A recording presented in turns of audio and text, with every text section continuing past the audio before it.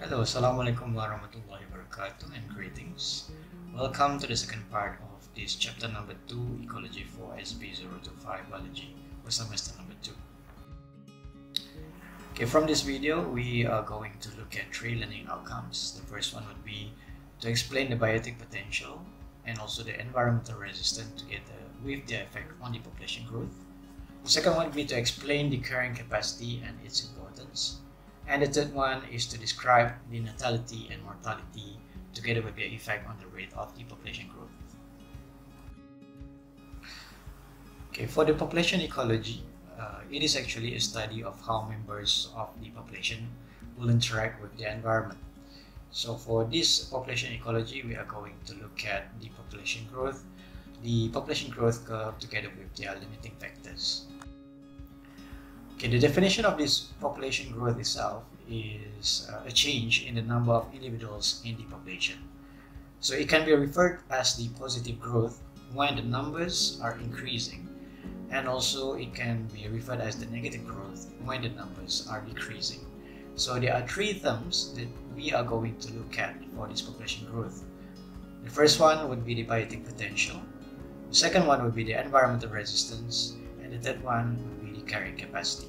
So together with all these three terms, we are going to look at the factors which can affect on the rate of the population growth. Okay, let's look at the first term, which is the biotic potential. So this biotic potential can be represented by the small r, which can be defined as the maximum number of offspring that an organism can produce under the ideal condition. But what does it mean by these ideal conditions? So the ideal conditions here, it can be referred to the two situations. The first situation is where the resources are abundant, and the second situation is where the population density is low. So given that the population is undergoing these two situations, it would be the ideal condition where it allows the maximum birth rate and a minimum death rate. So in other words, the number of births exceed the number of the death. So this biotic potential, it is actually the force that pushes up a population growth curve, and optimum condition will produce the exponential growth curve, which also can be known as the J-shaped curve. Okay, and the exponential growth will occur when the resources are not limited, or we can say it is abundant. However, no population can grow forever. Okay, biotic potential, it cannot be sustained. This is because some form of the environmental resistance will eventually limit further population growth. If we refer to the ideal condition, there are two ideal conditions just now. The first one, the resources are abundant. The second one, the population density is low. In reality, this ideal condition, it cannot be sustained. The resources over time, it will becoming limited, and the density of the population will eventually becoming increasing, or the population density will increase over time.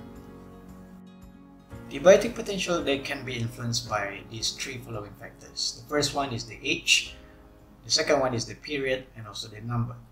For the age here, we are looking at when the population or the individuals in that particular population will start to reproduce.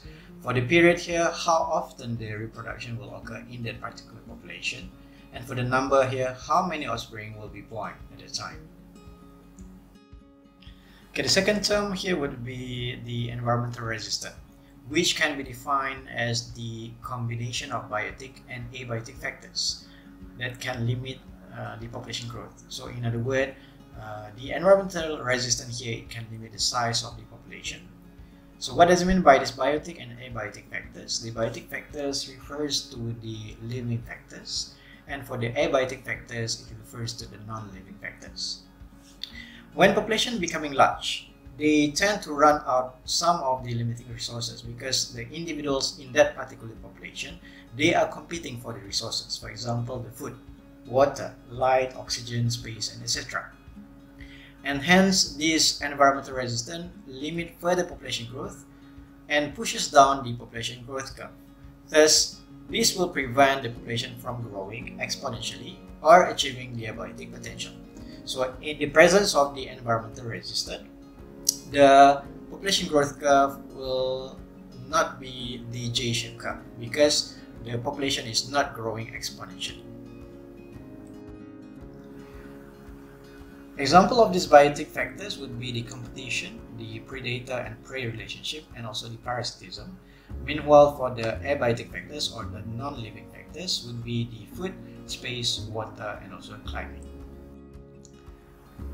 And the third term here is the carrying capacity, which can be represented by the capital K. And what does it mean by this carrying capacity? Okay. It refers to the maximum population size that can be sustained over a relatively long period of time by a particular environment, or in other words, the maximum population size that the environment can support. Okay. Once population growth slows and then maintains a nearly steady level, the population is said to be at the carrying capacity for the environment. So this condition is what we call as the dynamic equilibrium, which will ensure that the natality rate equals to the mortality rate. Natality here means birth and mortality here means death. So in other words, the carrying capacity ensures that the birth rate equals to the death rate. So with the time, population stabilizes at or near the carrying capacity of its environment. Okay, for this carrying capacity, it depends on the resources availability. The population size will then fluctuate around its environment. So changes which cause this fluctuation include all of the environmental resistance, for example, the seasonal, the climatic differences, which can affect the availability of light, water, and food. Or the other factors, for example, we have the predation, the competition, also the diseases. There are two main factors which can affect the rate of the population growth, namely the first one, natality, and the second one, the mortality. What does it mean by this natality? It refers to the rate at which the individuals produce the offspring, in other words, birth, where it will increase the population growth. And for the mortality here, it refers to the rate at which the individuals die, or in other words, death. So this will decrease the population growth. Okay, the growth rate or the rate of change of the population is counted on per capita basis or per individual. So the growth rate here, it can be increased or it can be decreased. So when we are talking about the growth rate, it is actually referring to the birth rate minus the death rate. So if individuals in the population are born faster than they die, the growth rate is in positive value, thus this population is said to be increasing. The population size is said to be increasing.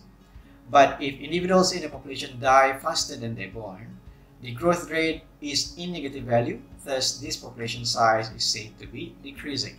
But if the growth rate is equal to 0, meaning that the birth and the death of the individuals in that particular population is equal, then this population size is said to be stationary. With that, thank you for listening. Bye-bye.